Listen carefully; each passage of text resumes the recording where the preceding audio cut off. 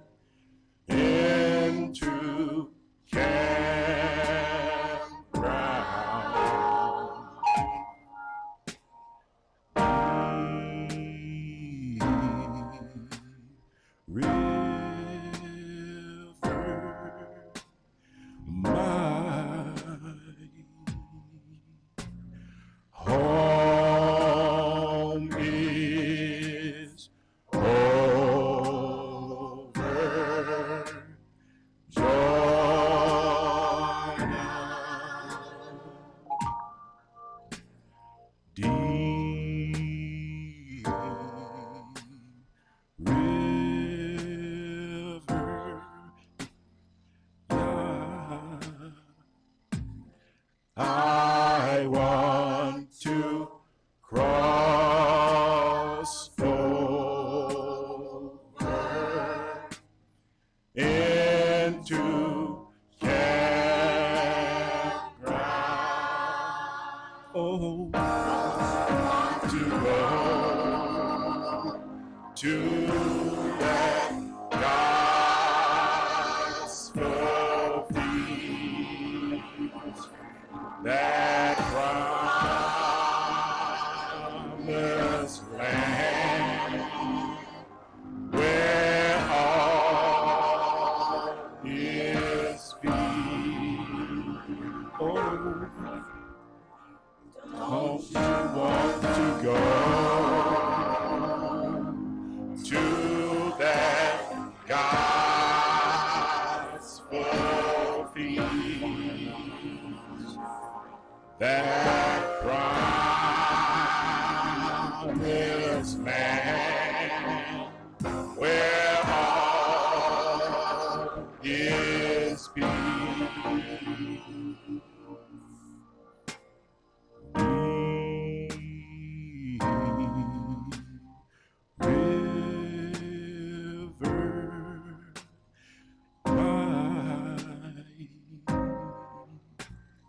Home is over,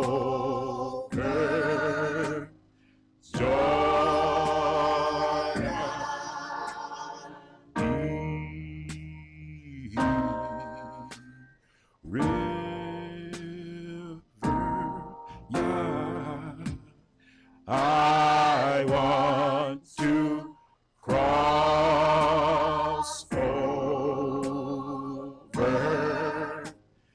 into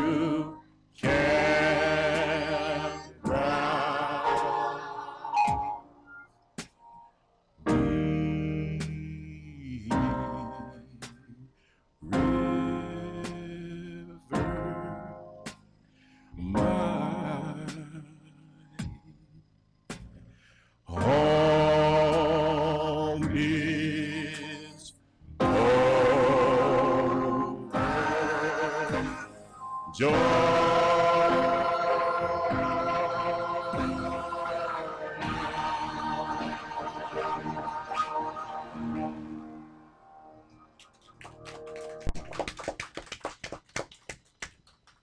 The oracles of the UCI. 1 Peter chapter 4, verses 7 through 11. But the end of all things is at hand.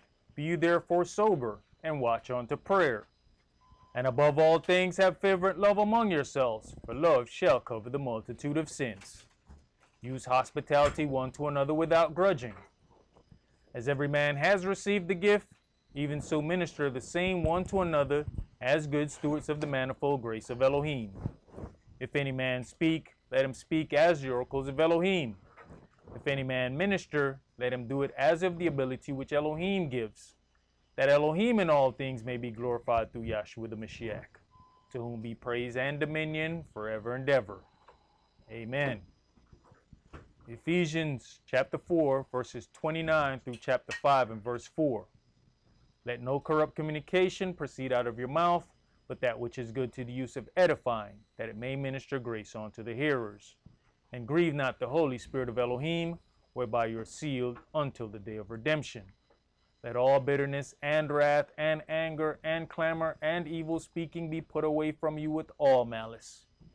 And be you kind one to another, tender-hearted, forgiving one another, even as Elohim for Yahshua's sake has forgiven you. Be you therefore followers of Elohim, as their children, and walk in love, as the Mashiach also have loved us, and has given himself for us an offering and sacrifice to Elohim for a sweet-smelling savor. But fornication and all uncleanness or covetousness, let it not be once named among you as becomes saints. Neither filthiness, nor foolish talking, nor jesting, which are not convenient, but rather given of thanks. Ecclesiastes chapter 5, verses 1 and 2. Keep your foot when you go to the house of Elohim, and be more ready to hear than to give the sacrifice of fools, for they consider not that they do evil. Be not rash with your mouth, and let not your heart be hasty to utter anything before Elohim. For Elohim is in heaven, and you upon earth, therefore let your words be few. Exodus chapter 23, verses 20 and 21. Behold, I send an angel before you, to keep you in the way, and to bring you into the place which I have prepared. Beware of him, and obey his voice. Provoke him not, for he will not pardon your transgressions, for my name is in him. Revelations chapter 3, verses 20 through 22. Behold, I stand at the door and knock. If any man hear my voice and open the door, I will come in to him and will sup with him, and he with me. To him that overcomes will I grant to sit with me in my throne, even as I have also overcame and am sat down with my Father in his throne. He that has an ear, let him hear what the Spirit says unto the churches. All right. Now, when we consider the plight of this so-called African American, we must not separate it from the words of the covenant between the children of Israel and Yah. We were given instructions on how to govern ourselves. If we refuse to obey his commandments, then perpetual servitude will consume us, and we will be removed from our land to serve others in their land. This system of bondage is a direct result of Israel's transgression against our Elohim. We're going to begin today's sermon in 1 Peter chapter 2. And we're going to read verses 13 through 25. 1 Peter chapter 2 and verses 13 through 25. And today's sermon is entitled, The System of Bondage That Sin Built. The System of Bondage That Sin Built. 1 Peter chapter 2 and verse 13. Submit yourselves to every ordinance of man for the Adonai's sake, whether it be to the king as supreme, or unto governors as unto them that are sent by him for the punishment of evildoers. Now, we have to consider that some of these things that we were given coming not understanding where we were and understanding what that punishment was. This doctrine then, our own legacy, was given back to us in a way for us to be ruled over rigorously. So these things were then pushed amongst the slave masters so that they could produce more obedient servants. So there was a way in which we learned the gospel again out of the same book, but things were taught to us in a different way so that we would accept the authority of the slave master and the system that he set up. Go ahead. And for the praise of them that do well. Verse 15. For so is the will of Elohim, that with well-doing you may put to silence the ignorance of foolish men, as free and not using your liberty for a cloak of maliciousness, but as the servants of Elohim. Honor all men, love the brotherhood, fear Elohim, honor the king. Servants, be subject to your masters with all fear, not only to the good and gentle, but also to the froward. So then this gave the rulers over the slaves the opportunity to still be very rigorous, to still be entreat them in an evil way, and then a good Christian slave was to still serve in a certain way. This is the way in which this doctrine was given to us, and it caused a lot of our people to end up revolting and not wanting to deal with any gospel whatsoever.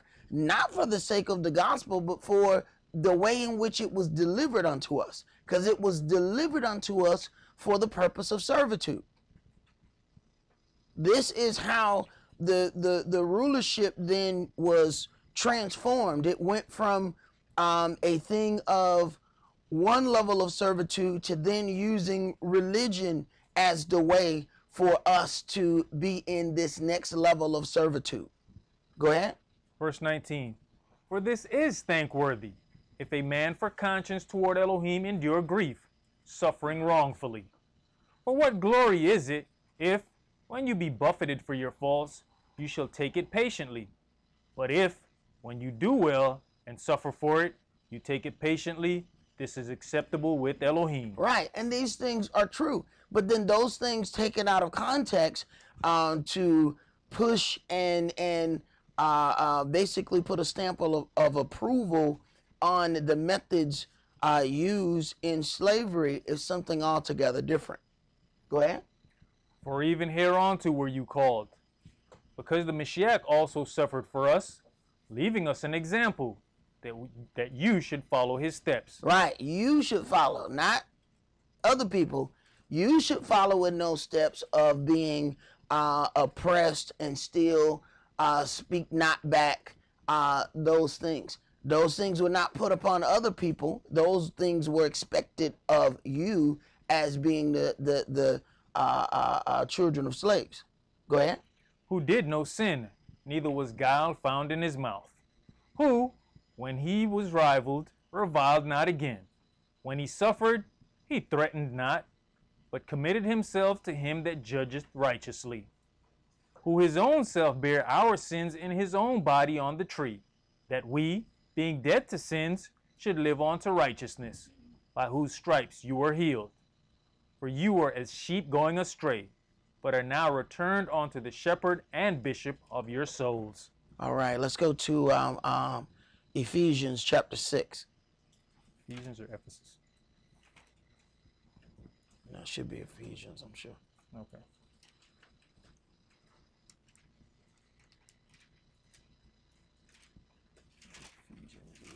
Okay. Ephesians chapter 6, 12:55. All right, for sure.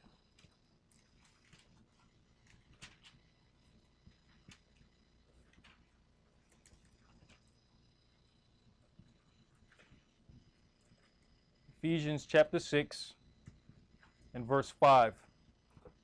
Servants, be obedient to them that are your masters according to the flesh, with fear and trembling, in singleness of your heart, as unto the Mashiach. So then it was pushed to us that we should be servants to the level of accepting these people just as you would accept Christ. So then this was a whole nother level of servitude that was expected of us, and this book, Our Legacy, was then used to further subjugate us using this so-called thing of religion. But we know that that's not what this book is. But how this book is used and what it is something altogether different. Go ahead. Not with eye service as men pleasers, but as servants of the Mashiach, doing the will of Elohim from the heart, with goodwill doing service, as to the Adonai, and not to men. Knowing that whatsoever good thing any man does, the same shall he receive of the Adonai, whether he be bond or free. And you, masters, do the same things unto them, forbearing threatening, knowing that your master also is in heaven, neither is there respect of persons with him. Now, the interesting thing about when it came to parts that you would find there, of course, there was a separation between the slave master and the brutal treatment of the slave, because he had people to do that. He himself didn't have to do that. He had people in place to do all the whipping, the beatings, and the making sure that the work was completed on time. Read this next note here, bro. Taken from the Black Chronicle newspaper dated March 7th, 1857. On March 6th, Frederick Douglass overwhelmed a large crowd here last night with a brilliant address on the evils of slavery and the colonization movement. His tall, powerful frame ramrod straight, his dark eyes flashing, and the famed black orator brought tears from the audience as he eloquently recounted the cruelty he experienced as a Maryland slave. And moments later, listeners burst into laughter at his description of the way he and his companions outwitted their masters.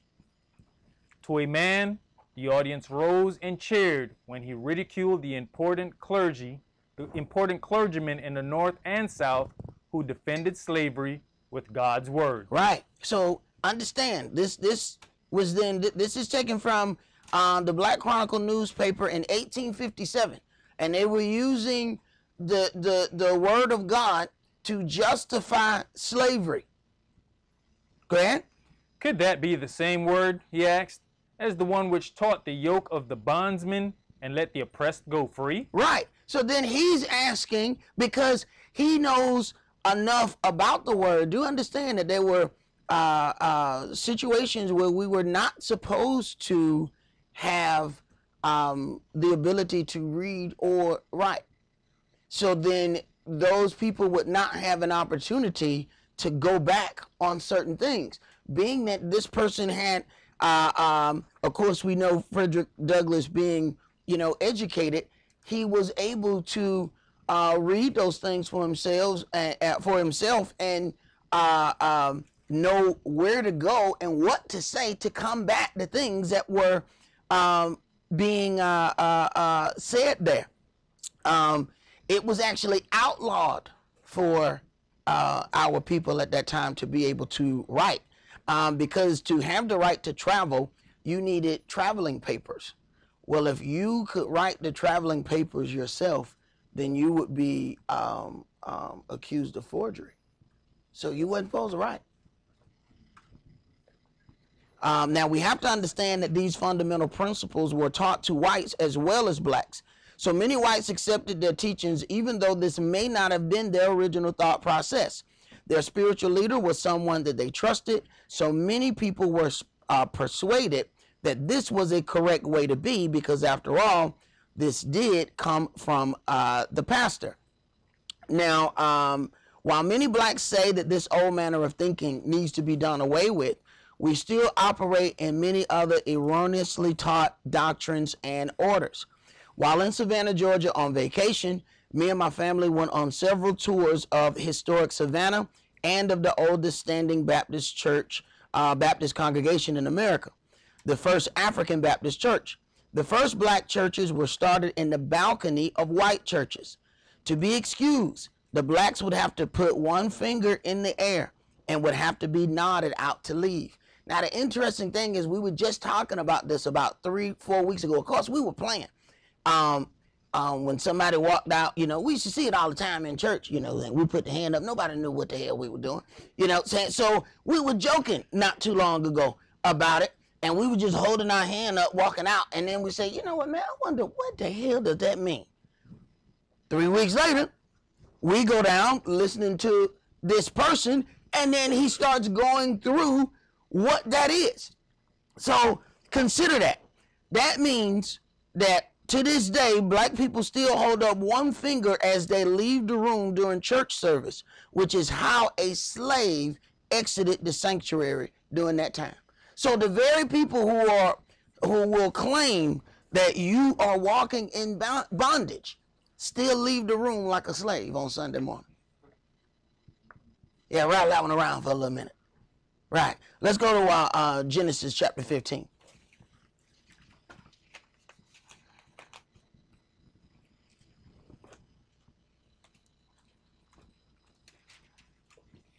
See, sometimes Yahweh puts a question inside your spirit and then turns around and answers that question before you even have an opportunity to ask it. Because that's not something that we ask. We was just sitting there as it came out, and then we all turn around and look at each other because we know we were just talking about it.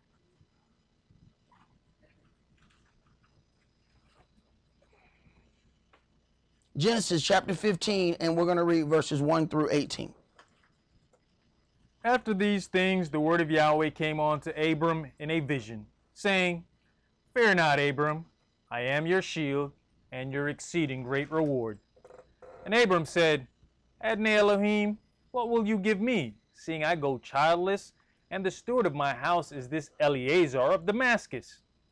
And Abram said, Behold, to me you have given no seed, and, lo, one born in my house is mine heir. And, behold, the word of Yahweh came unto him, saying, This shall not be your heir, but he that shall come forth out of your own bowels shall be your heir. And he brought him forth abroad, and said, Look now toward heaven, and tell the stars, if you be able to number them. And he said unto him, So shall your seed be. And he believed in Yahweh, and he counted it to him for righteousness. Right. Believing in Yahweh was then accounted as righteousness. And we have to get right down to, when it comes down to certain things, why we don't react or why we don't operate the way that we're supposed to, is because there's some unbelief there. Now, we won't admit that. Remember, during the time of the Mashiach, they said, help you my unbelief. So we won't consider that it's unbelief that's causing us not to do certain things. We got a problem with this, or we got a question with that. Right, that's unbelief. He believed, and it was accounted to him for righteousness. Go ahead. Verse 7. And he said unto him, I am Yahweh that brought you out of Ur of the Chaldees, to give you this land to inherit it. And he said, Adonai Elohim, whereby shall I know that I shall inherit it? And he said unto him, Take me an heifer of 3 years old, and a she-goat of 3 years old, and a ram of 3 years old, and a turtle dove, and a young pigeon. And he took unto him all these, and divided them in the midst, and laid each piece one against another, but the birds divided he not. And when the fowls came down upon the carcasses, Abram drove them away. And when the sun was going down, a deep sleep fell upon Abram, and, lo, an horror of great darkness fell upon him. And he said unto Abram, Know of a surety that your seed shall be a stranger in a land that is not theirs, and shall serve them, and they shall afflict them 400 years. And also that nation, whom they shall serve, will I judge, and afterward shall they come out with great substance. And you shall go to your fathers in peace. You shall be buried in a good old age. But in the 4th generation they shall come hither again, for the lawlessness of the Amorites is not yet full. Consider that. The lawlessness of the Amorites is not yet full. So Yahweh will allow some things to go on, and a lot of times people believe that Yahweh is okay with it because he hasn't intervened.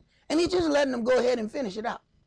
He's like, ain't no need of you stopping there. Go ahead and party all the rest of the night, because you're going to the same lake of fire. So you might as well dance double time. They don't even stop in that. Go ahead. And it came to pass that, when the sun went down, and it was dark, behold, a smoking furnace, and a burning lamp that passed between those pieces.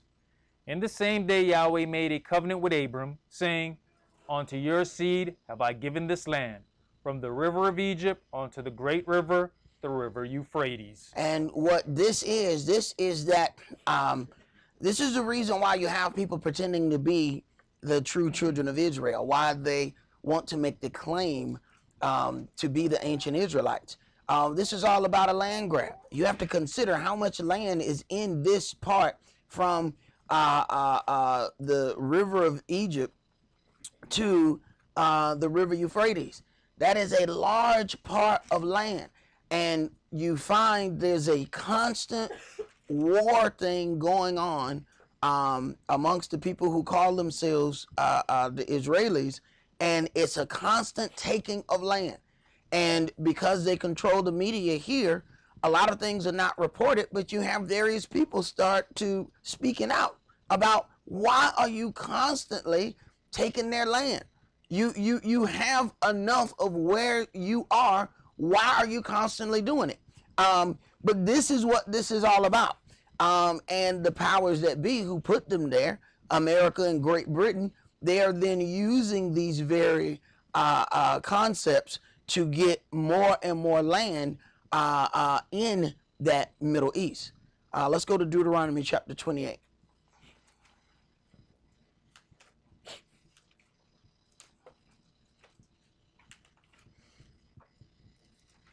Deuteronomy 28, and let's read verses 63 through 68.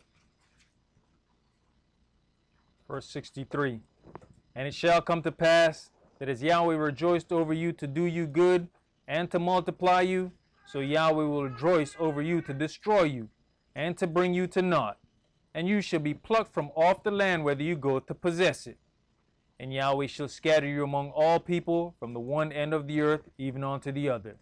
And there you shall serve other gods, which neither you nor your fathers have known, even wood and stone. And among these nations shall you find no ease, neither shall the sole of your foot have rest. But Yahweh shall give you there a trembling heart, and failing of eyes, and sorrow of mind. And your life shall hang in doubt before you, and you shall fare day and night, and shall have none assurance of your life. In the morning you shall say, would Elohim it were even. And at even you shall say, would Elohim it were morning. For the fear of your heart wherewith you shall fear, and for the sight of your eyes which you shall see. And Yahweh shall bring you into Egypt again with ships, by the way whereof I spake unto you. You shall see it no more again. And there you shall be sold unto your enemies for bondmen and bondwomen, and no man shall buy you. Now, what we have to consider when it starts talking about sending us into Egypt again with ships, we understand that Egypt is bondage, and you can read in other places where it says that same thing. While we were on vacation, watching in this Savannah port, watching all of these cargo ships coming in and out, and I mean these ships were, humongous ships. There is an enormous amount of economic wealth coming in and out of that city as you just go about doing your thing. You don't really consider how much money is coming in. Looking at the news, and you hear all of the things that they're supposed to be going back and forth about the tariffs and going, with the Chinese and all of these things. Listening to that, I ended up hearing them say, in the Chinese shipping part, Costco, not Costco, Costco, C-O-S-C-O. And as I'm looking at that, the huge ship says Costco comes right into the port. And it is loaded down with stuff. And, we wouldn't even consider a small town like Savannah, that important when it comes down to money. But Savannah is the fourth largest port in the United States. There are two in LA, one in New York. The fourth is Savannah. So you have to consider, then Yahweh ends up saying the same way you came in here is the same way you're going to leave out. So it might be a reason that Yahweh ends up wanting us to understand certain things, because an entire, a gross amount of our people came in through this same way. Another thing that we end up encountering was those slave holding rooms, and you find them right off the river. You see the boats coming in, and right outside of that were these huge brick rooms. Of course, they've taken the bars and things off of them, but this was right where they were selling the slaves, coming right off of that water. And when you back up a little bit, you can see that the shops that are on the riverfront was the same thing. You can see the same setup where they just kind of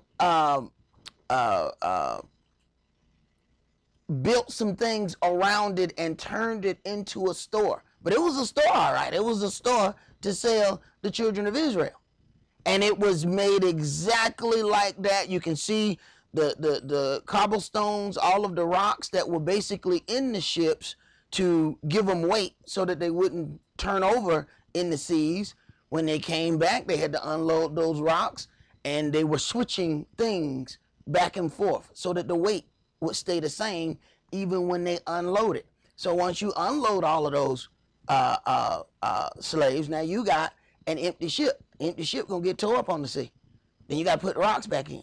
So then they have to have these rocks in all of these places that they're gonna constantly go so that they can maintain the same amount of weight.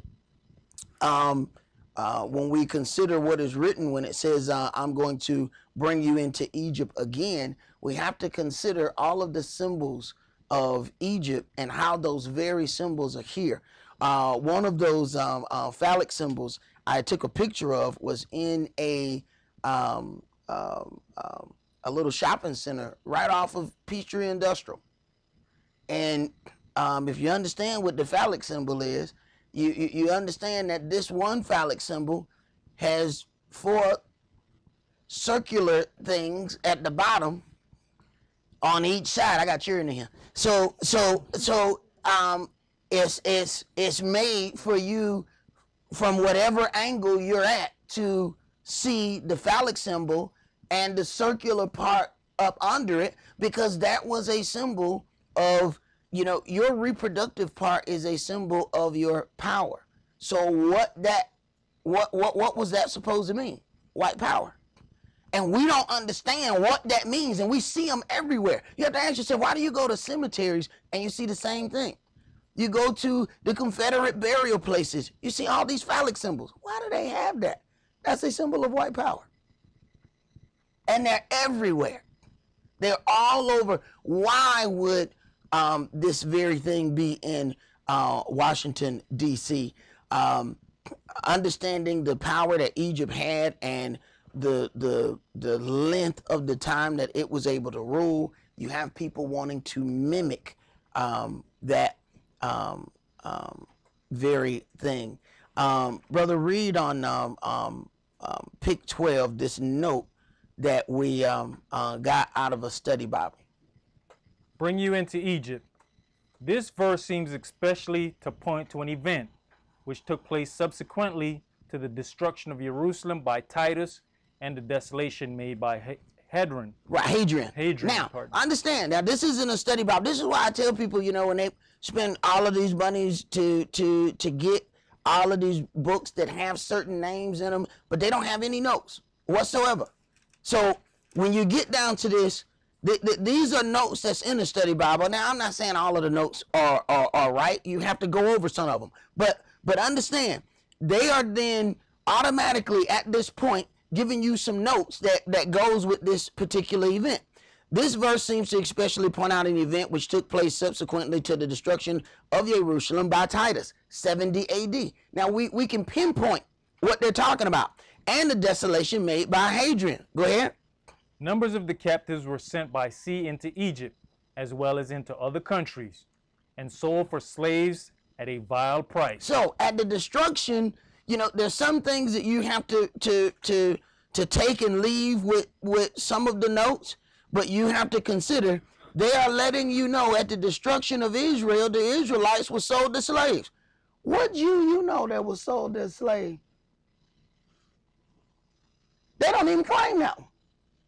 See, you can't talk about this as being what took place in Egypt because they're automatically now talking about a great deal of time later that this has happened. In 70 AD, we can pinpoint when Titus came into Jerusalem and destroyed the city. We know when this happened.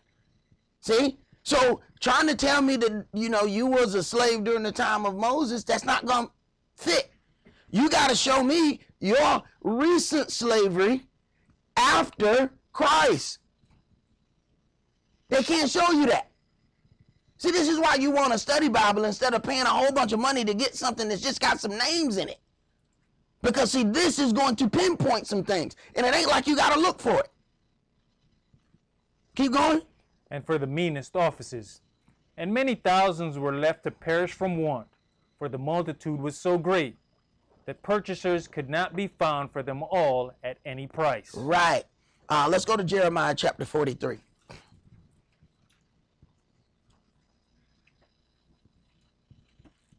See, there's some things that you can go past that's going to prove to you who you are.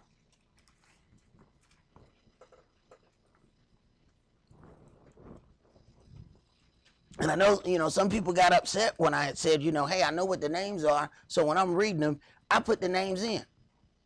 I'd rather have the notes than the name. What's more important, the note or the name?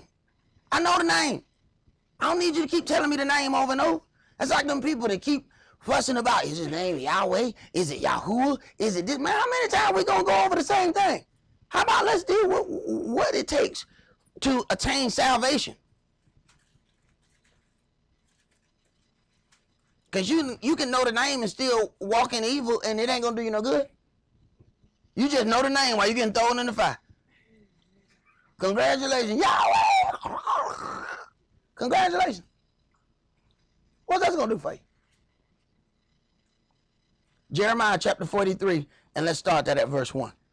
And it came to pass that when Jeremiah had made an end of speaking unto all the people all the words of Yahweh their Elohim, for which Yahweh their Elohim had sent him to them, even all these words, then spake Azariah, the son of Hosea, and Johanan, the son of Kareah, and all the proud men, saying unto Jeremiah, All the proud men.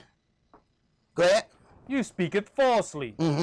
Yahweh our Elohim hath not sent you to say, Go not into Egypt to sojourn there. Right. See, these are the proud men, and they will not be humble. They will not be instructed to deal with a captivity or deal with a punishment. They're too proud to deal with that. And being too proud to deal with punishment only brings forth more punishment. Go ahead. But Baruch, the son of Neriah, setteth you on against us, for to deliver us into the hand of the Chaldeans, that they might put us to death, and carry us away captives into Babylon. So Johanan, the son of Kareah, and all the captains of the forces, and all the people, obeyed not the voice of Yahweh, to dwell in the land of Yehudah. Now, what you have to understand and consider what's happening is, these are Israelites trying to convince other Israelites. See, we have this thing in our head that, the thing is going to go this one way. We have constructed this this battle in our head, and it does not include us going against each other. But we are gravely mistaken. These are Israelites trying to mislead other Israelites. You need to get that through your head, because some of these people have envisioned that, it's going to be us against the Gentiles. Man, the Gentiles is like, no, we're going to go with y'all. We understand. But what's wrong with your other people over there? Look, man, I don't know what's wrong with them. See, we got to get this and understand some of the biggest conflicts that we've had. They were with one another. You got other part of us that's sitting there talking about trying to convince us to go against Moshe. Oh, you done made yourself this over us. You done made, those are Israelites. Go ahead. Verse 5. But Johanan the son of Kareah, And all the captains of the forces took all the remnant of Yehuda that were returned from all nations, whether they had been driven, to dwell in the land of Yehuda, even men and women and children, and the king's daughters, and every person that Nebuzaradan, the captain of the guard, had left with Gedaliah the son of Ahikam, the son of Shaphan, and Yirmiah the prophet, and Baruch the son of Neriah. So they came into the land of Egypt, for they obeyed not the voice of Yahweh. Thus came they even to Taphanes. Then came the word of Yahweh unto Yirmiah in Taphanes, saying, Take great stones in your hand, and hide them in the clay, in the bricklin, which is at the entry of Pharaoh's house in Taphanes, in the sight of the men of Yehuda. And say unto them, Thus said the Yahweh of hosts, the El of Israel, Behold, I will send and take Nebuchadrezzar, the king of Babylon, my servant, and will set his throne upon these stones that I have hid, and he shall spread his royal pavilion over them. And when he comes, he shall smite the land of Egypt, and deliver such as are for death to death, and such as are for captivity to captivity, and such are as for the sword to the sword. And I will kindle a fire in the houses of the gods of Egypt, and he shall burn them, and carry them away captives. And he shall array himself with the land of Egypt, as a shepherd puts on his garment. He shall go forth from thence in peace. He shall break also the images of Beth Shemesh, that is in the land of Egypt, and the houses of the gods of the Egyptians shall he burn with fire. Right, so you're going to go somewhere to seek refuge, and Yahweh is just going to punish the people who you seek to go to seek refuge with, thinking that you're going to go around dealing with the things of Yahweh. You're just going to bring them people problems too. Consider, who was it, Jonah? He going one way. Everybody on the boat got problems. Them people ain't did nothing. They just end up on the boat with him. Man, you serving the Yahweh, man.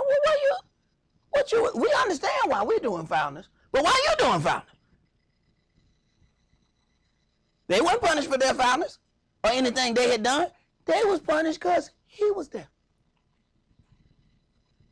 So you gonna take off running, and you end up bringing hell to those people. They ain't doing that. But Yahweh expects something totally different from the children of Israel. Go ahead. Verse 44, chapter 44 and verse 1. The word that came to Yirmiah concerning all the Yehudis which dwell in the land of Egypt, which dwell at Migdal, and at Taphanes, and at Naph, and in the country of Pathros, saying, Thus said the Yahweh of hosts, the Elohim of Israel, You have seen all the evil that I have brought upon Jerusalem, and upon all the cities of Yehuda. And, behold, this day they are a desolation, and no man dwells therein, because of their wickedness which they have committed to provoke me to anger. And in that they went to burn incense, and to serve other gods, whom they knew not, neither they, you, nor your fathers. Right. So there's no question as to why we have suffered those things, because we have accepted, just like we do today, these so-called holidays, which are the worship of other gods. And Yahweh allows it to go on to a certain point, and then he comes through and punishes everything in the midst. But people have an opportunity to reason with one another to back up from that. But when you have that pride, we don't back up until everything starts to get taken from us. And by that time, it's too late. Go ahead. Verse 4. Howbeit, I sent unto you all my servants the prophets, rising early and sending them, saying, Oh, do not these abominable things that I hate. But they hearken not, nor incline their ear to turn from their wickedness, to burn no incense unto other gods. Wherefore my fury and my anger was poured forth, and was kindled in the cities of Yehuda and in the streets of Jerusalem. And they are wasted and desolate as at this day. Right. But what they saw was some natural reason as to why they were having so many issues around their houses, around their cities, all of these problems near them. They don't see the spiritual punishment that because they have walked away from Yahweh. Go ahead. Therefore now, thus saith Yahweh, the El of hosts, the Elohim of Israel, wherefore commit you this great evil against your souls, to cut off from you man and woman, child and suckling, out of Yehudah, to leave you none to remain, in that you provoke me unto wrath with the works of your hands, burning incense unto other gods in the land of Egypt, whether you be gone to dwell, that you might cut yourselves off, and that you might be a curse and a reproach among all the nations of the earth. Have you forgotten the wickedness of your fathers, and the wickedness of the kings of Yehudah, and the wickedness of their wives, and your own wickedness, and the wickedness of your wives, which they have committed in the land of Yehudah and in the streets of Jerusalem? They are not humbled even unto this day, neither have they feared, nor walked in my law, nor in my statutes, that I set before you and before your fathers. Therefore thus said the Yahweh of hosts, the Elohim of Israel, behold, I will set my face against you for evil, and to cut off all Yehudah. And I will take the remnant of Yehudah, that have set their faces to go into the land of Egypt to sojourn there, and they shall all be consumed, and fall in the land of Egypt. They shall even be consumed by the sword and by the famine. They shall die, from the least even to the greatest, by the sword and by the famine. They shall be an execration, and an astonishment, and a curse, and a reproach. Right. So then the ones who run away from the punishment get a deeper punishment than the ones who humbly accept the punishment for their doings. Consider our people who left America to go to Liberia and all of those places. They are in straight hell. In that same Black Chronicle newspaper, there was another part of that article given by Frederick Douglass where he said it was the former masters that were telling them, that were convincing them that maybe y'all should go back to Africa. He said this is going to hurt our cause more than it would help. Now, he didn't have all of the reasons why, but he in no way agreed with, going somewhere else to then fight for freedom. He said, we're just going to be starting over wherever we go. Go ahead. Verse 13. For I will punish them that dwell in the land of Egypt, as I have punished Jerusalem, by the sword, by the famine, and by the pestilence, so that none of the remnant of Yehudah, which are gone into the land of Egypt to sojourn there, shall escape or remain, that they should return into the land of Yehudah, to the which they have a desire to return to dwell there. For none shall return, but such as shall escape. Right. So the ones who don't accept it and go somewhere else, they're going to lose the opportunity to return. Go ahead. Then all the men which knew that their wives had burnt incense unto other gods, and all the women that stood by, a great multitude, even all the people that dwelt in the land of Egypt, in Pathros, answered Jeremiah, saying, As for the word that you have spoken unto us in the name of Yahweh, we will not hearken unto you.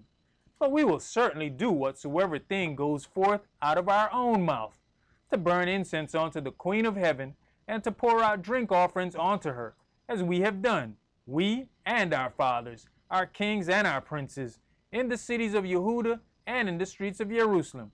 For then had we plenty of victuals, and were well, and saw no evil. So now it has gotten into our mindset that we were better off when we served the heathen gods.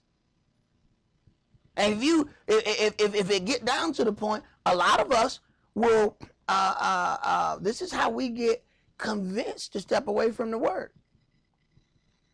Yahweh starts humbling us. He starts trying to straighten us out. People say, oh no, wait a minute now. I had more stuff when I served Lucifer. I'm going through all these problems now. Oh no, wait a minute now. Oh no, I just want everything to be smooth and life to go good. I don't want to go through no problems now. I need to go back to church on Sunday. Right. Because at that point, Yahweh left you alone. Because you wasn't there one of his children. You don't go to a park and start disciplining other people's kids. You see a bunch of rowdy kids, the first thing you do when you go in there and them kids doing all kind of stuff, you go find yours. Which one of my children, which one of y'all busted one? You start dealing with you don't go and get somebody else's kids and start whooping them. Them ain't your kids. Well, Yahweh operate the same way. Look at these little bad children. Where Israel? What children Israel at? Right there. Come here. Y'all come here. Yeah, but Yahweh, what about them? They were setting fires and worshiping other gods. Yeah, but them Lucifer kids ain't got nothing to do with me. Come here. You come here. I'm going to whoop you. And we don't understand that that is the blessing. We turn around and have a problem. Why they ain't getting no whooping? Them Lucifer's kids, he want them to do that. Go ahead. Jeremiah chapter 44 and verse 18. But since we left off to burn incense to the Queen of Heaven and to pour out drink offerings unto her, we have wanted all things and have been consumed by the sword and by the famine.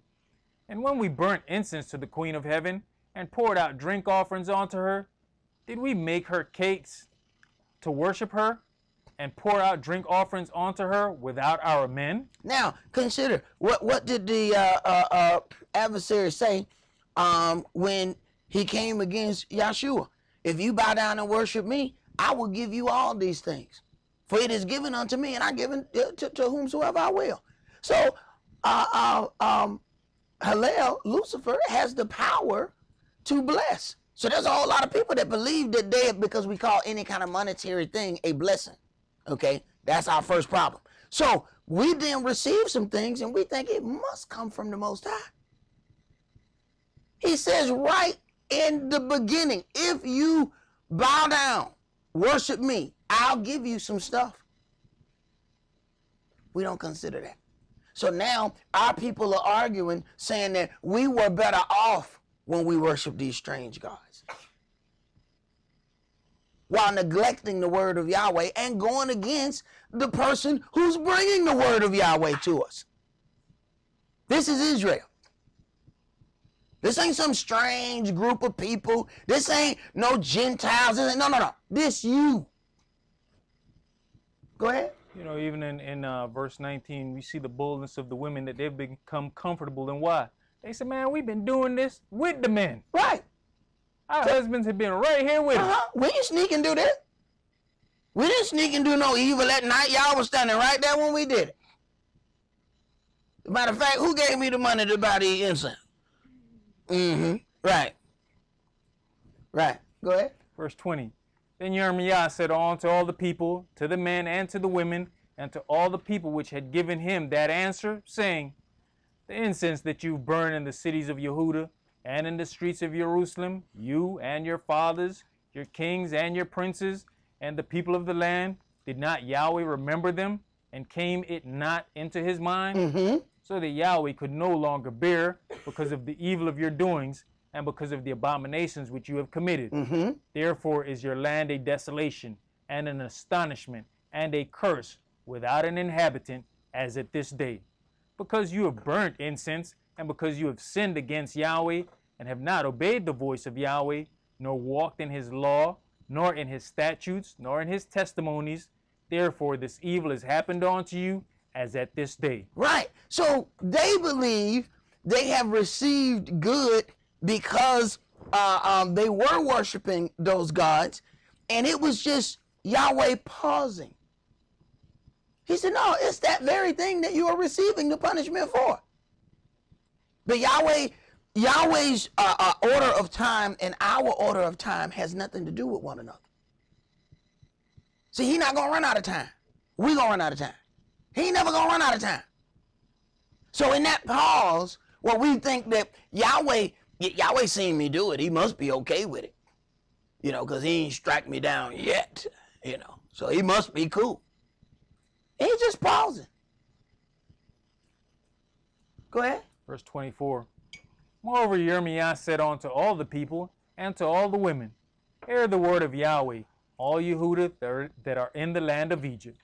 Thus said the Yahweh of hosts, the Elohim of Israel, saying, you and your wives have both spoken with your mouths and fulfilled with your hand, saying, we will surely perform our vows that we have vowed, to burn incense to the Queen of Heaven and to pour out drink offerings onto her, you will surely accomplish your vows and surely perform your vows. Therefore hear you the word of Yahweh, all Yehuda that dwell in the land of Egypt.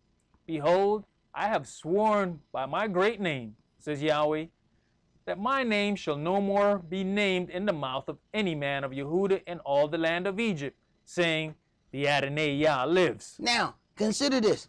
I have sworn by my great name, says Yahweh, that my name shall no more be named in the mouth of any man of Yehuda in all the land of Egypt, saying, Yahweh Elohim lives. So part of the punishment is he gives them up to that thing and takes his name out of their mouth.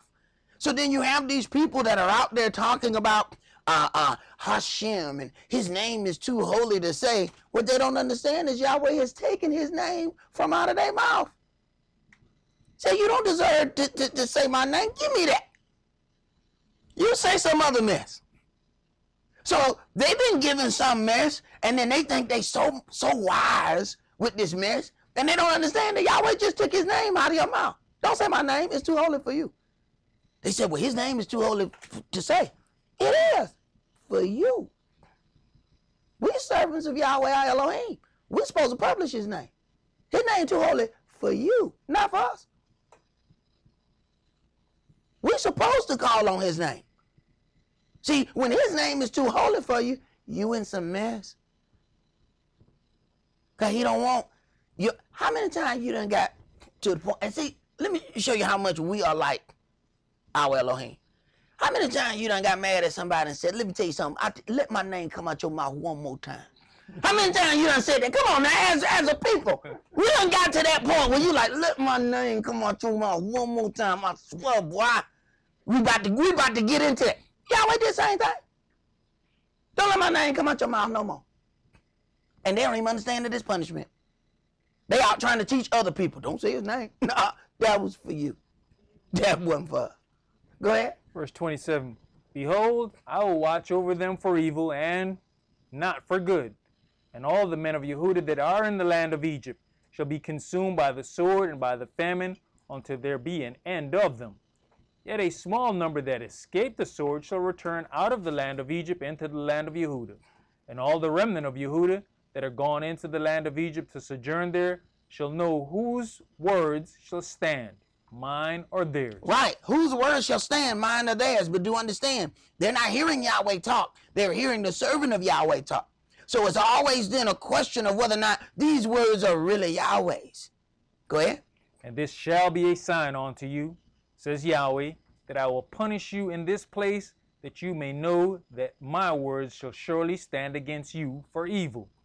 Thus saith Yahweh, behold, I will give Pharaoh Ophrah, king of Egypt, into the hand of his enemies, and into the hand of them that seek his life, as I gave Zedekiah, king of Yehuda, into the hand of Nebuchadrezzar, king of Babylon, his enemy, and that sought his life.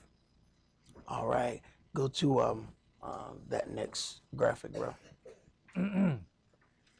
Shortly after the surrender of Savannah, Georgia to Major General W.T. Sherman of the Union Army, the American Missionary Association, whose central office was in New York, launched educational efforts for African Americans in this area.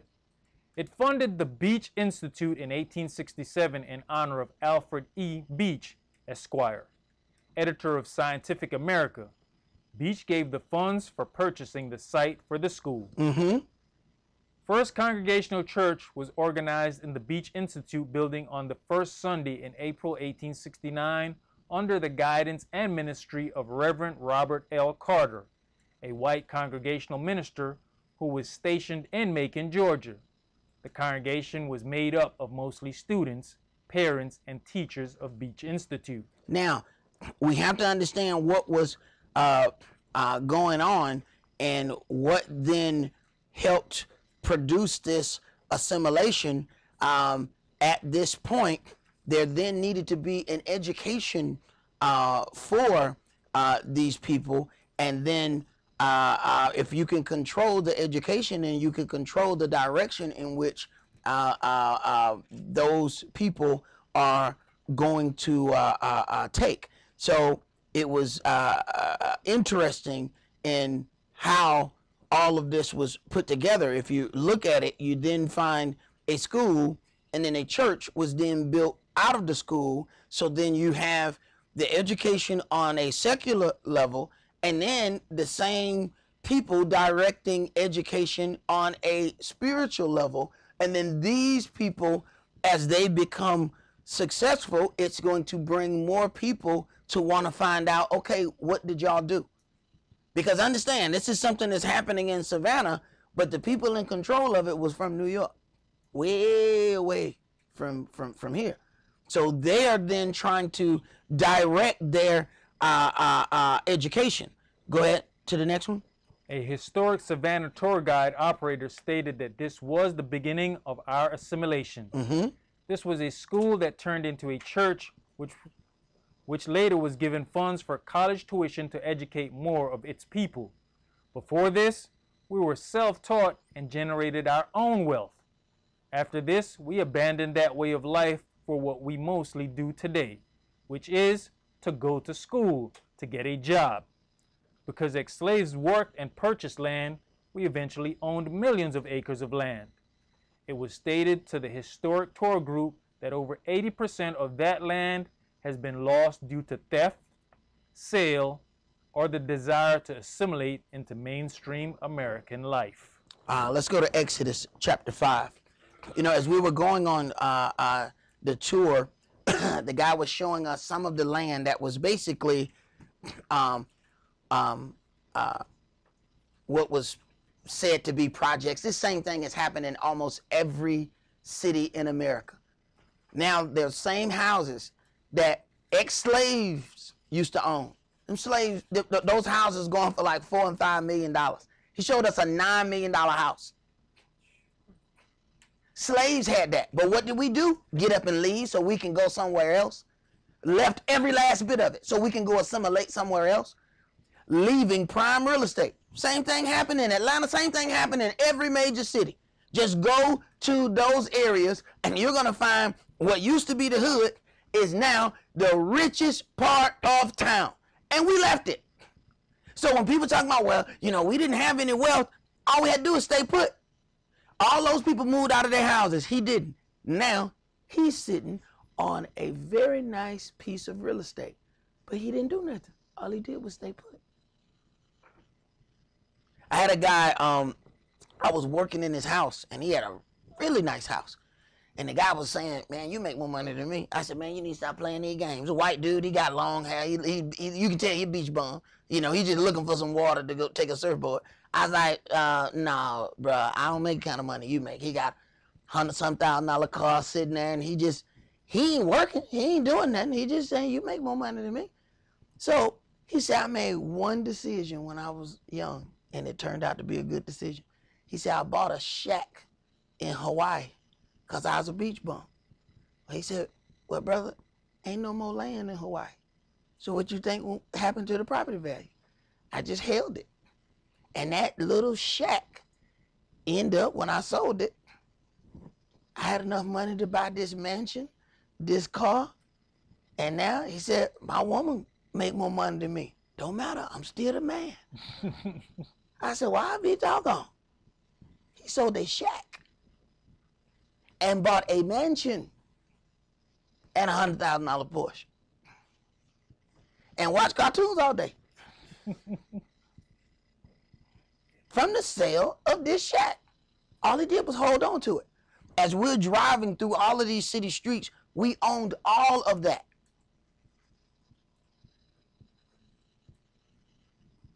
And all of that stuff is now gone. Exodus chapter 5, and let's start that at verse 1. And afterward Moshe and Aaron went in and told Pharaoh, thus said Yahweh Elohim of Israel, let my people go, that they may hold a feast unto me in the wilderness. And Pharaoh said, who is Yahweh, that I should obey his voice to let Israel go? I know not Yahweh, neither will I let Israel go. And this is what we say, whether we know that this is what we're saying, when we go to tell people about Yahweh's holy days and people say, well, I ain't got to do that. Right. What they're saying in their own mind is, who is Yahweh? I know not Yahweh. I'm not going to keep that. I'm going to keep Christmas. Go ahead. And they said, the El of the Hebrews have met with us. Let us go, we pray you, 3 days' journey into the desert, and sacrifice unto Yahweh Elohim, lest he fall upon us with pestilence or with the sword. And the king of Egypt said unto them, Wherefore do you, Moshe and Aaron, let the people from their works get you onto your burdens? And Pharaoh said, Behold, the people of the land now are many, and you make them rest from their burdens. And Pharaoh commanded the same day that the taskmasters of the people and their officers, saying, You shall no more give the people straw to make brick, as heretofore. Let them go and gather straw for themselves. And the tale of the bricks which they did make heretofore, you shall lay upon them. You shall not diminish aught thereof, for they be idle. Therefore they cry, saying, Let us go and sacrifice to our Elohim. Let their more work be laid upon the men, that they may labor therein, and let them not regard vain words. And the taskmasters of the people went out, and their officers, and they spake to the people, saying, Thus said Pharaoh, I will not give you straw. Go you, get your straw where you can find it, yet not out of your work shall be diminished. So the people were scattered abroad throughout all the land of Egypt to gather stubble instead of straw. And the taskmasters hasted them, saying, Fulfill your works, your daily task, as when there was straw. And the officers of the children of Israel, which Pharaoh's taskmasters had set over them, were beaten and demanded, Wherefore have you not fulfilled your task in making brick both yesterday and today, as heretofore? And the officers of the children of Israel came and cried unto Pharaoh, saying, Wherefore dealeth you thus with your servants? There is no straw given unto your servants. And they say to us, Make brick. And behold, your servants are beaten. But the fault is in your own people. But he said, You're idle. You're idle. Therefore you say, Let us go and do sacrifice to Yahweh. Go therefore now and work, for there shall no straw be given you, yet shall you deliver the tale of bricks. Right. I will not give you the stuff to make it, but I still demand that you meet your quota. Now, brother, read the things on this next graphic. Straw. The straw was mixed with clay in order to make the bricks. Now, this is one of the notes from the study Bible, and I want you to hear what they have come up with. Go ahead. This is expressly affirmed by Philo, who was himself a native of Alexandria in Egypt. He says, describing the oppression of the Israelites, that some were obliged to work in clay and others to gather straw for the formation of bricks, because straw is the binding of the brick.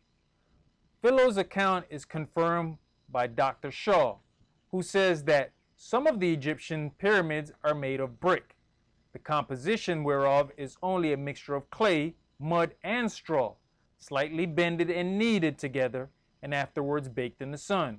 The straw, which keeps the bricks together and still preserves its original color, seems to be a proof that these bricks were never burnt or made in kilns. The same materials are now used for building in Egypt. Mr. Baumgarten says the houses are for the most part of bricks that are only hardened by the heat of the sun and mixed with straw to make them firm. Now, read the next part about what was stated to us about Savannah. It was stated by a historic Savannah tour guide that slaves used gray clay that came from the Savannah River to make brick to build their own churches by hand. It was also stated that the architectural experts can't find a way to duplicate the bricks to this day. So the old architecture, which is slave architecture, had better bricks than the $1 million homes that are going up in Savannah today. If you can find an original brick from that time, it is valued at $50 per brick. $50 for one brick. And when you go back, the very same things that our people were doing then is the same thing they were doing in Egypt, making the brick. And a lot of times, you know, we have this thing where we have, you know, decided what is a man's job, what is a woman's job.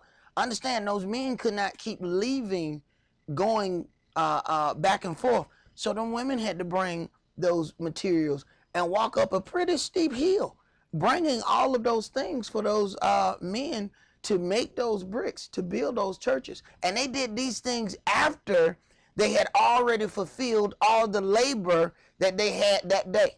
So they would do their work for the plantation. Then when they got off, they went back to continue to work to build their own churches by hand. So they're working constantly. They're working when they got off.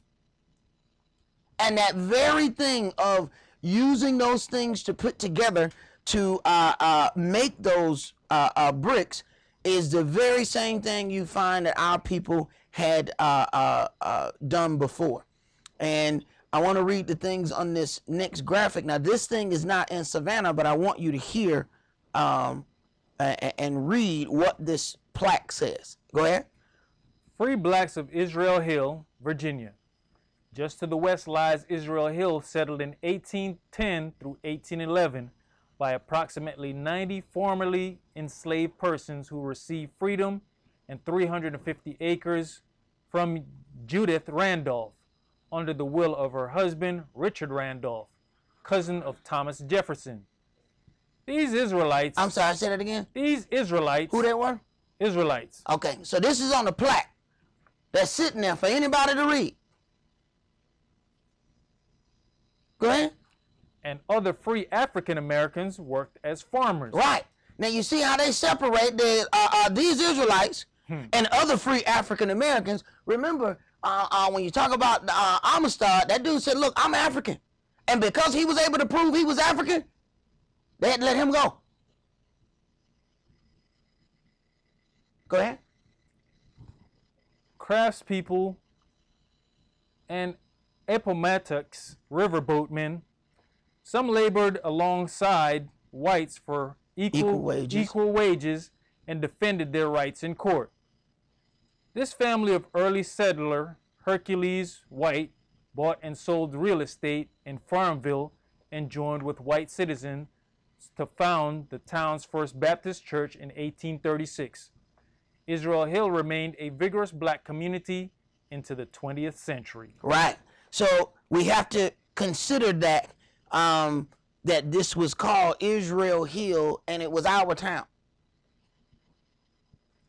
See, there are people who know exactly who you are, but it's not their job to tell you who you are, and especially when they don't know if you're going to come out of a bag on them. Imagine a Gentile saying, you know, you really are the true children of Israel. You calling me a Jew? You calling me a Jew? They don't know how you going to act. So they're like, nah, I'm going to let you figure that out and you come and talk to me, and then, you know, when you all right with it, we can talk about it. But I can't talk about it until you get your mind right. Go to this next graphic. This one thing that they have here is, this was in the first African Baptist church. The Shemitic carvings on the original handmade pews of that church. They are now having those things examined because they believe it to be Aramaic or Hebrew writing that they carved as they are making these things by hand, that these slaves were carving Hebrew writing in the side of the pews. And those things are still there. Now, what's interesting is they know a lot of this stuff, but they're very careful in how they're dealing with it because they still got that theology that's making them money on Sunday morning. So it's very, very interesting in how they're going to approach that. But enough people have seen it, and enough people have actually said it and pushed it out on the internet that it's forcing them to go and try to research what that writing is that's on the side of those things. Eventually, they had to move some of them because people were sitting in them and people doing their own things with them, and somebody ended up telling them, this stuff is this original wood. This about like $10, $15, $20,000 a pew here. So needless to say, they took them and moved them after that because they realized that those things were worth money, and people kept, messing with them. People just stick gum under stuff. People don't care nothing about stuff. They don't really know what they had. So they just kept some of those out, but some of the other ones they put in storage to be preserved. Let's go to Nehemiah chapter 5.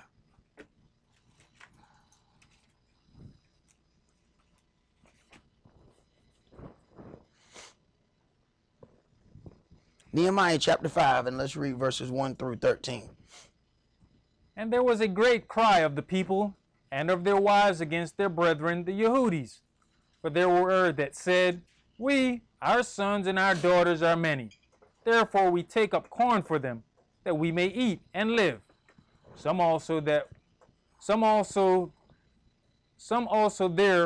were that said, We have mortgaged our lands, vineyards, and houses, that we might buy corn, because of the dearth. Right.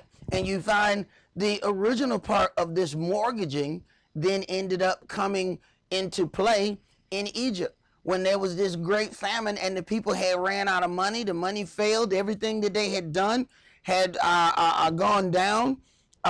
Then the lands were then mortgaged to Pharaoh. So then after that, this is when this percentage, this taxing percentage was then instituted.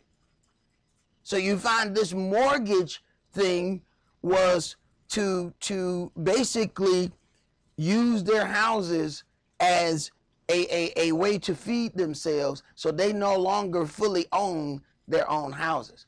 And it's funny because we were just talking about this the other day, where people say, there's pride and ownership, and it's like, until you made the last payment, you don't own that house. And we walk around, we get some tax benefits from having a house, but at the end of the day, the mortgage company owns the house. See? Because if you don't make them payments on time, they coming to get that house. Go ahead. Verse 4, There were also that said, We have borrowed money for the king's tribute, and that upon our lands and vineyards. Yet now our flesh is as the flesh of our brethren, our children as their children. And, lo, we bring into bondage our sons and our daughters to be servants. And some of our daughters are brought unto bondage already. Neither is it in our power to redeem them, nor other men for other men have our lands and vineyards. Right, it says we have borrowed money for the king's tribute. So they're borrowing money to pay taxes. Go ahead. In this situation here, it comes to mind, says we bring our sons and daughters into bondage. We know about this whole credit thing. Mm-hmm. And our credit will go bad, and you go use the kids' criteria. Right. Lil Junebug got all kinds of stuff in his name. He don't know it. He hood rich. He has no idea that his credit is towed down. It ain't towed up. It's towed down before he ever even get to even try to get something. But that's the system. Go ahead. And I was very angry when I heard their cry and these words. Then I consulted with myself, and I rebuked the nobles and the rulers, and said unto them, You exact interest, every one of his brother. And I set a great assembly against them. And I said unto them, We after our ability have redeemed our brethren, the Yehudis, which were sold unto the heathen. And will you even sell your brethren? Or shall they be sold unto us? Then held they their peace, and found nothing to answer. Right, because it was a certain way that we were supposed to operate with one another. When you look at that graphic, you see that red door as we moved around Savannah, and we start seeing these red doors. These red doors symbolize that these buildings were paid off, that they had no mortgage. So it was a big point when you got to that point of completely paying your property off. Go ahead. Also I said, It is not good that you do. Ought you not to walk in the fear of our Elohim because of the reproach of the heathen, our enemies? I likewise, and my brethren, and my servants, might exact of them money and corn. I pray you, let us leave off this interest. Restore, I pray you, to them, even this day, their lands, their vineyards, their olive yards, and their houses, also the 100th part of the money, and of the corn, the wine, and the oil, that you exact of them. Then said they, we will restore them, and will require nothing of them. So will we do as you saith. Then I called the priest, and took an oath of them, that they should do according to this promise. Also I shook my lap, and said, so Elohim shake out every man from his house, and from his labor, that performeth not this promise. Even thus be he shaken out, and emptied. And all the congregation said, Amen, and praised Yahweh. And the people did according to this promise. Right. And one thing you find out as you start going through some of these things and dealing with Israel, sometimes we know what right is, but there still has to be somebody that's going to inconvenience themselves to make sure that the right is performed. And this was the duty of the leaders, the kings and the priests, the judges. It was upon them to inconvenience themselves to make sure that that order was followed. Because once they push at this, saying, why are you doing this? They're doing this because they see everybody else, you know, this is the way that they operate. And he said, wait a minute, man, we don't loan to each other on interest. Why are you doing this? Once it then gets pushed, then they all go back, all right, we ain't going to do that no more. Well, they already knew it. He didn't have to explain to them what was to be done.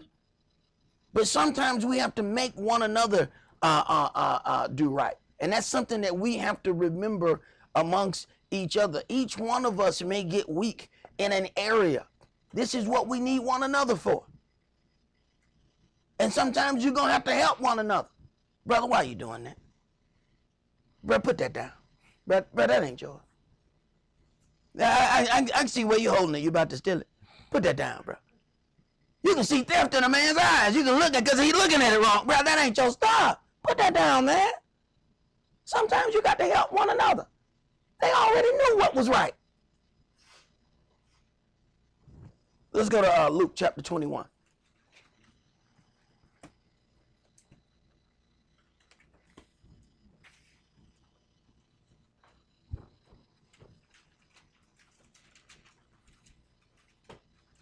And don't be so proud as to think that you ain't never gonna need no help. I've been in a situation where I had to call a brother. Look here, man. I'm about to go in this place, and I don't trust myself. I'm gonna need you to call me. And let me tell you something about me. When you call me, I'm gonna tell you I'm all right. Don't believe me.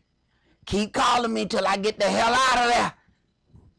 And I did exactly what I told him. See, this is something about knowing yourself. See, a lot of people don't know themselves.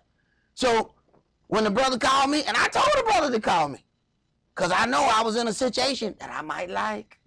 So when the brother called me, I said, no, I'm straight. He like, bro, I don't believe you. And he did what I asked him to do. He kept calling me till I left. I had to thank that brother. Thank you, bro. Because I wasn't doing too good. I know I told you one thing on that phone, man, but that was me lying to myself. I appreciate it. But you got to know yourself good enough to know. When it get to this point, I'm going to lie to me.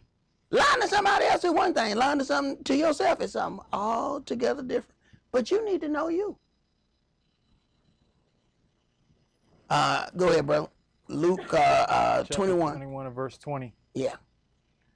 And when you shall see Jerusalem compassed with armies, then know that the desolation thereof is near. Then let them which are in Yehuda flee to the mountains. Now, consider this, the subtitle of this says, the destruction of Jerusalem foretold. Now, there are several things here. Verse 20, and when you shall see Jerusalem compassed with armies, then know that the desolation thereof is near. And a lot of people are dealing with this thinking that they're dealing with when all the armies come up to Jerusalem. What they don't understand is this part has already happened in 70 AD. That's what we read about before, that Titus came in and basically destroyed Jerusalem down to the bedrock. So there are people that are going to Israel, and then they're dealing with this part as their salvation on what to do. So keep reading. Then let them which are in Judea flee to the mountains, and let them which are in the midst of it depart out. And let not them that are in the countries enter thereinto. For these be the days of vengeance, that all things which are written may be fulfilled. These things that it's talking about, Israel not entering in. Why would you not enter in if the judgment is on the other nations? See? So, these be the days of vengeance, that all things are written may be fulfilled. Go ahead. But woe unto them that are with child, and to them that give suck in those days, for there shall be great distress in the land, and wrath upon this people.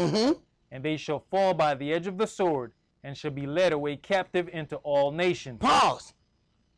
They will be led away captive into all nations. That's already happened.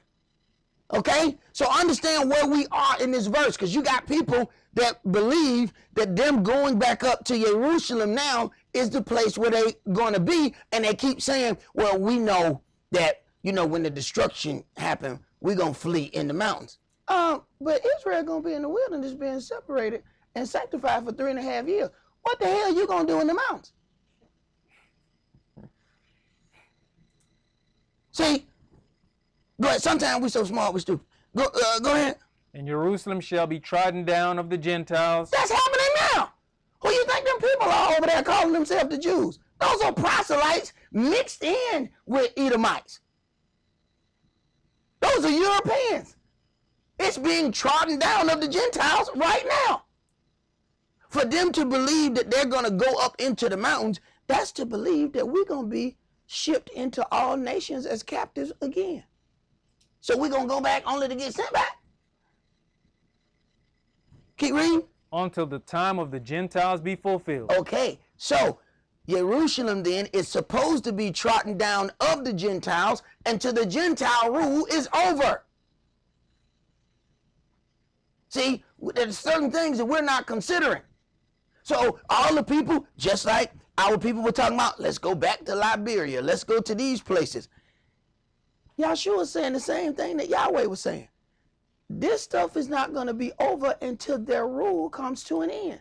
So as long as their rule is there, then they're going to rule in Israel. So you go back, you're just a tourist. And you may get caught up into some other things. But that's the first thing we want to do. Go ahead. Verse 25. And there shall be signs in the sun, and in the moon, and in the stars, and upon the earth distress of nations, with perplexity, the sea and the waves roaring. So understand that there are there's a big space in between a few of these verses. Verse 20, and when you shall see Jerusalem compassed with armies, understand that happened in 70 AD. That's just 70 years from when the Messiah said this. Okay, so he's giving them this near part of the prophecy. That's where verse 20 is. Then you have verse 24, where the children of Israel, and we read the note that was in the study Bible about them being shipped all over the place. Okay, that's 24. Now, in verse 25, do you understand? Now we're talking about the return of Yahshua. Now we're talking about 2,000 years later.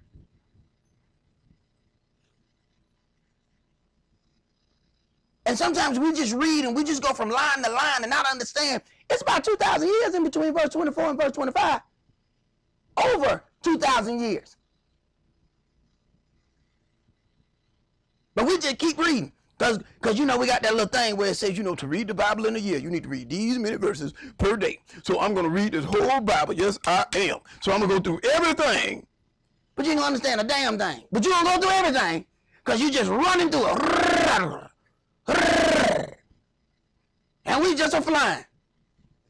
It's 2,000 plus years in between verse 24 and verse 25. But if you flying through it, you don't get that. Go ahead, man. Men's hearts failing them for fear, and for looking after those things which are coming on the earth. For the powers of heaven shall be shaken. Right, because these things ain't even happened yet. the moon and the sun changing its state when the Messiah comes back, that has not happened. But we got spread off into countries in 70 AD. Go ahead.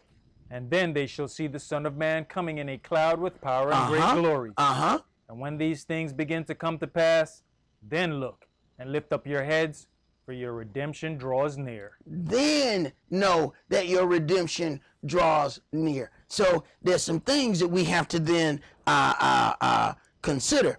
Go to the next graphic.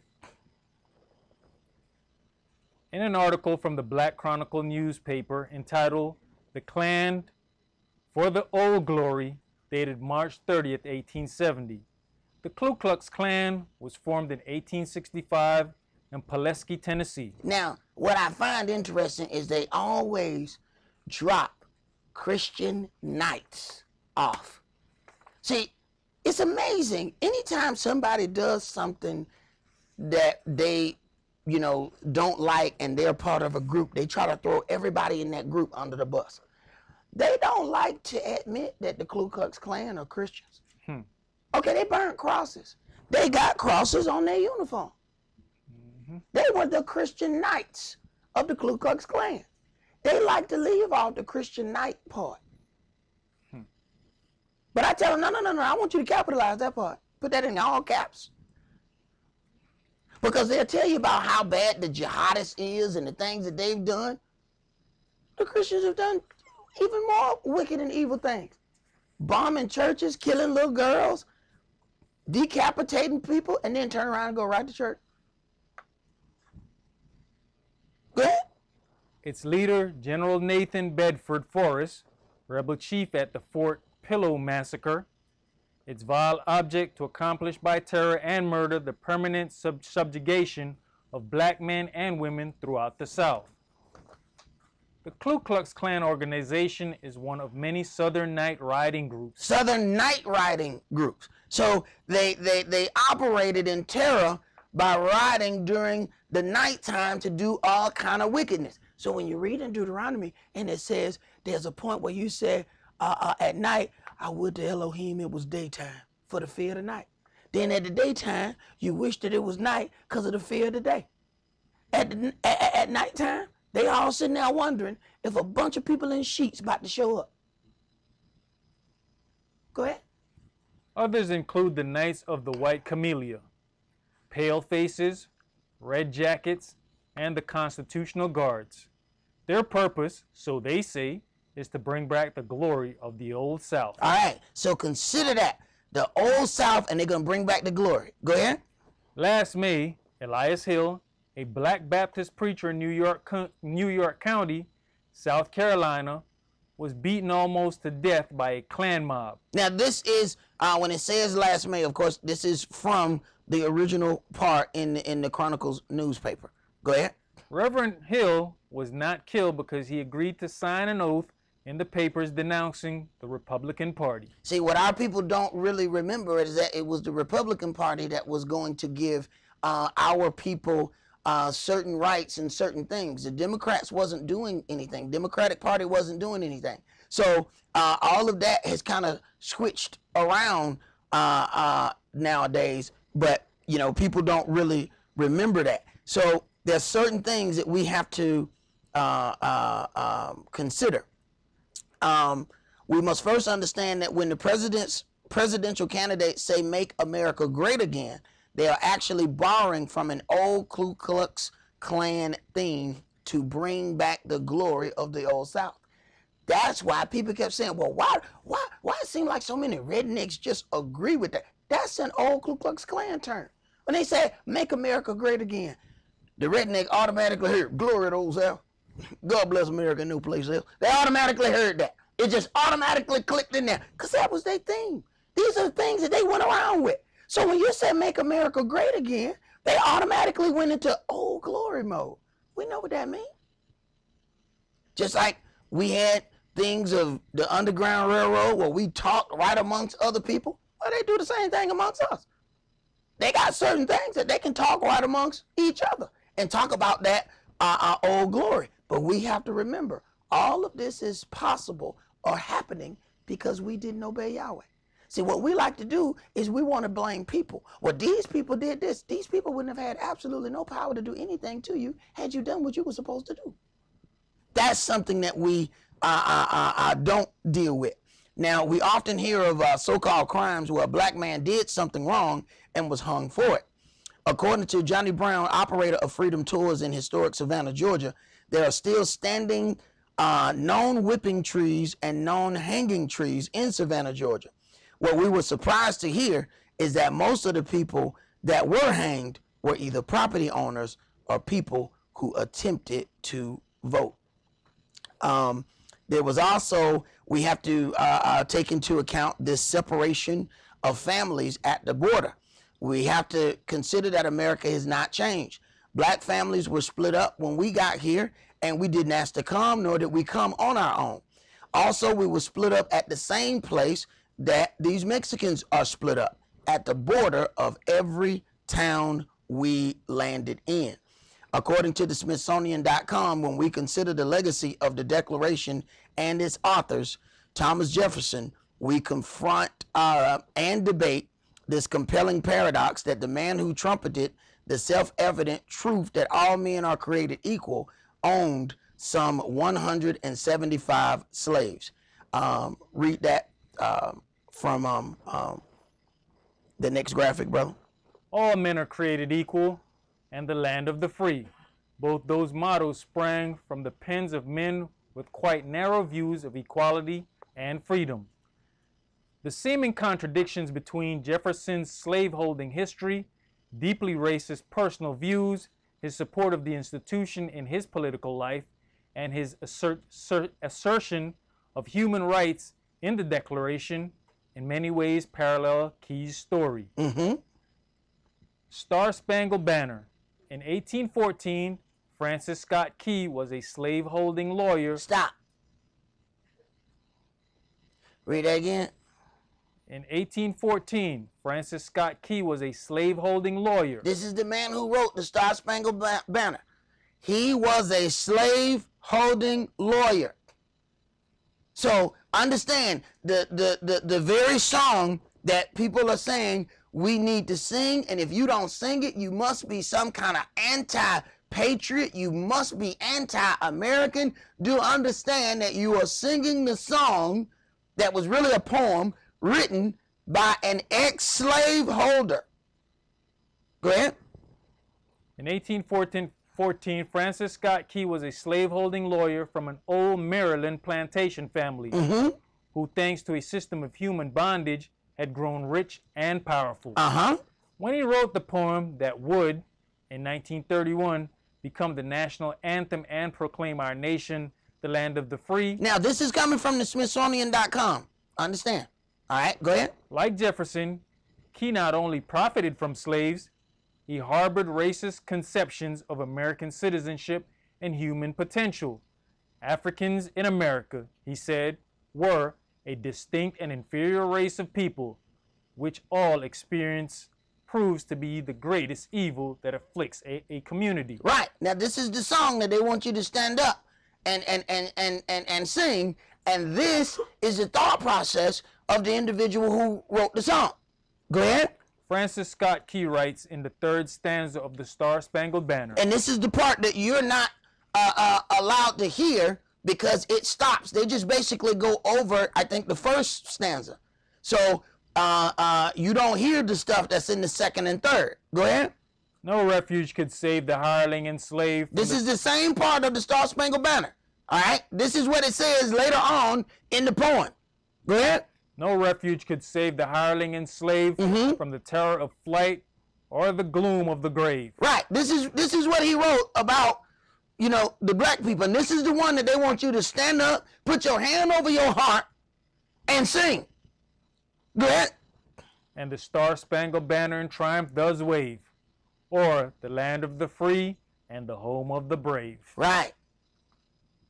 And then down, people are made to sing this song about their demise and destruction, because what would end up happening if the slaves joined the British, they had a better chance of survival. So he wrote against the slaves being, even having the opportunity to go and fight for the other side and gain freedom.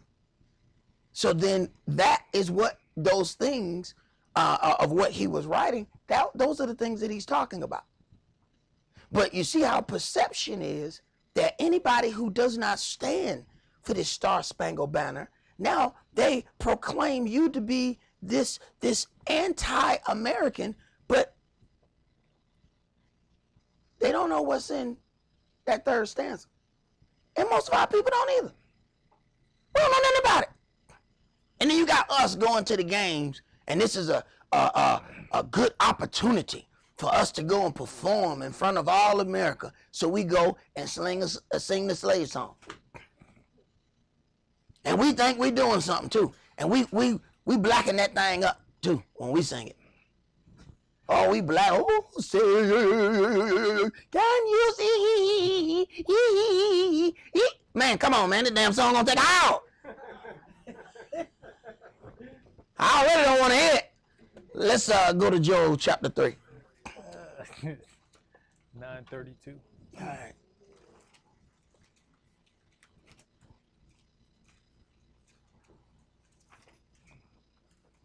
But I tell people, be careful where you at though, cause you go to one of them ball games and you don't stand up for that national, that little national anthem. You might have a hard time getting out of there. You might have a hard time getting out of there. You might want to consider where you are when that goes down. Joel chapter 3 and verse 1, and let us hear the conclusion of this matter. For behold, in those days and in that time, when I shall bring again the captivity of Yehuda and Jerusalem. That means cause the captivity to cease. I'm going to bring again the captivity of Yehuda and Jerusalem. And we already read the city of Israel is going to be trodden down of the Gentiles the whole ruling time of the Gentiles. So for somebody to tell you that true Israel has come home, don't fit the book. But if you don't know that, somebody else is going to give you a little self-esteem about your heritage and about who you are. Go ahead. I will also gather all nations and will bring them down into the valley of Jehoshaphat. Okay, now this is the one that the people are getting mixed up in what we read in Luke. See? They're taking that out of context, not understanding that the one that's written, that this is how, if you haven't been taught how to study, it gets confusing, because the one in the Old Testament hasn't happened. The one in the New Testament has. Man, you gotta see the confusion in that if you ain't been taught how to read it. That automatically people are thinking the Old Testament is the old stuff. This has not happened. This is talking about Armageddon. That's why you got people reading the New Testament saying, well, we just gonna run up to the mountains. No, brother, that done already happened. You ain't running up to no mountains. That happened in 70 AD. But you see how confusing that is? If people don't give you a certain timeline, this is my problem. When you got a study Bible, it helps you follow along with that. This is what I'm talking about. So you can read something in the New Testament thinking that this is a closer event. But the event in the New Testament already happened. This one in the Old Testament has not. Grasp that. Go ahead. And I'll plead with them there for my people and for my heritage Israel, whom they have scattered among the nations and parted my land. So understand that this part of the world we are already scattered. In the New Testament, Yeshua was saying they will scatter you. Here in the Old Testament, it's already talking about the punishment for you already being scattered. Go ahead. And they have cast lots for my people, and have given a boy for an harlot, and sold a girl for wine, that they might drink. And we know that we were sold for mere trinkets. Go ahead. Yea, and what have you to do with me, O Tyre and Zidon, and all the coast of Palestine? Right, who had Canaan land before, the people who we call Africans. And what do our people do? try to go away from the punishment of Israel and go back to Africa. Go ahead. Will you render me a recompense? And if you recompense me, swiftly and speedily will I return your recompense upon your own head. Because you have taken my silver and my gold, and have carried into your temples my goodly pleasant things. The children also of Yehuda and the children of Jerusalem have you sold to the Grecians, that you might remove them far from their border. Right. So, and these were so-called Africans that sold us. Before, there was a sub-Saharan slave trade, but then those people realized, well, hey, we can bypass the Arabs and go and get these people directly from other Africans. Go ahead. Behold, I'll raise them out of the place whither you have sold them, and will return your recompense upon your own head. Right. So then now Yahweh is dealing with the people who sold us. A lot of times people look at this and they think, okay, Yahweh is talking about he's going to, deal with the Euro Gentiles. No, he's talking about African. No, them the people that sold us. The Euro Gentiles ain't going to steal nobody. That's what they got them shipping manifest, those receipts. Go ahead. And I'll sell your sons and your daughters into the hand of the children of Yehuda, and they shall sell them to the Sabaeans, to a people far off, for Yahweh hath spoken it. Proclaim you this among the Gentiles. Prepare war, wake up the mighty men, let all the men of war draw near, let them come up. Beat your plowshares into swords, and your pruning hooks into spears. Let the weak say, I am strong. And when people, read this, a lot of times they're like, okay, bunch of farmers beat your plowshares into swords and your pruning hooks into spears. I mean, you're gonna turn into an army like that. There's this little group called Al-Qaeda. I don't know if y'all know that, but they was a bunch of farmers, and then the people went in there. They call CIA. They went in there, and because Russia was fighting them, the CIA got into the fight, and they wanted to curb whatever Russia was going to do. So in the process of America and Russia, because Russia went into like Afghanistan first and got tore up. It was Afghanistan was Russia's what that place we went, Vietnam, where we got tore up? Yeah. Afghanistan was their Vietnam. Okay, so in the process, America is paying, some rebel groups who was basically farmers and things like that. That grew into Al-Qaeda. So all the problems that they said they're having now with bin Laden and all of that, they taught them that. Right, but those were farmers. And to this day, they having a problem with them people. Right. So don't let that thing fool you right there. Go ahead. Verse 11. Assemble yourselves and come, all you heathen, and gather yourselves together round about. Thither cause your mighty ones to come down, O Yahweh. Let the heathen be wakened, and come up to the valley of Jehoshaphat, for there will I sit to judge all the heathen round about. Put you in the sickle, for the harvest is ripe. Come, get you down, for the press is full, the fats overflow, for their wickedness is great. Multitudes, multitudes in the valley of decision, for the day of Yahweh is near in the valley of decision. The sun and the moon shall be darkened, and the stars shall withdraw their shining. Right. So now we can then go back and relate this back to the things that are written in the New Testament later on in that chapter that we read, where it then starts talking about the sun turning dark. Now it's talking about the coming of the Messiah and the redemption of the children of Israel. So those things before that had already happened. Go ahead. Yahweh also shall roar out of Zion and utter his voice from Jerusalem, and the heavens and the earth shall shake. But Yahweh will be the hope of his people and the strength of the children of Israel. So shall you know that I am Yahweh your Elohim, dwelling in Zion, my holy mountain. Then shall Jerusalem be holy. Right, and I cannot go past that part. Then shall Jerusalem be holy. And you always hear people talking about, I'm on my way to the Holy Land. What Holy Land? I'm on my way to Israel. I'm going to the Holy Land. Okay, let me read something to you. then shall Jerusalem be holy. Right. When? And there shall no strangers pass through her anymore. Right. She's being trodden down of the Gentiles the whole time of the Gentiles. There are strangers in her land, but people still talking about, I'm on my way to the Holy Land. No, you're on your way to a land that will be holy. That's what you're on your way to. You on your way to the will be holy land. Yeah. Yeah, tell me about your trip. I'll let me when you get back. Go ahead. And it shall come to pass in that day that the mountains shall drop down new wine, and the hills shall flow with milk, and all the rivers of Yehudah shall flow with waters, and a fountain shall come forth out of the house of Yahweh, and shall water the valley of Shittim. Egypt shall be a desolation, and Edom shall be a desolate wilderness, for the violence against the children of Yehudah, because they have shed innocent blood in their land. Right. So Yahweh is going to deal with these people who pretend to be the children of Israel. He's going to deal with that. Go ahead. But Yehudah shall dwell forever, and Jerusalem from generation to generation. For I will cleanse their blood that I have not cleansed.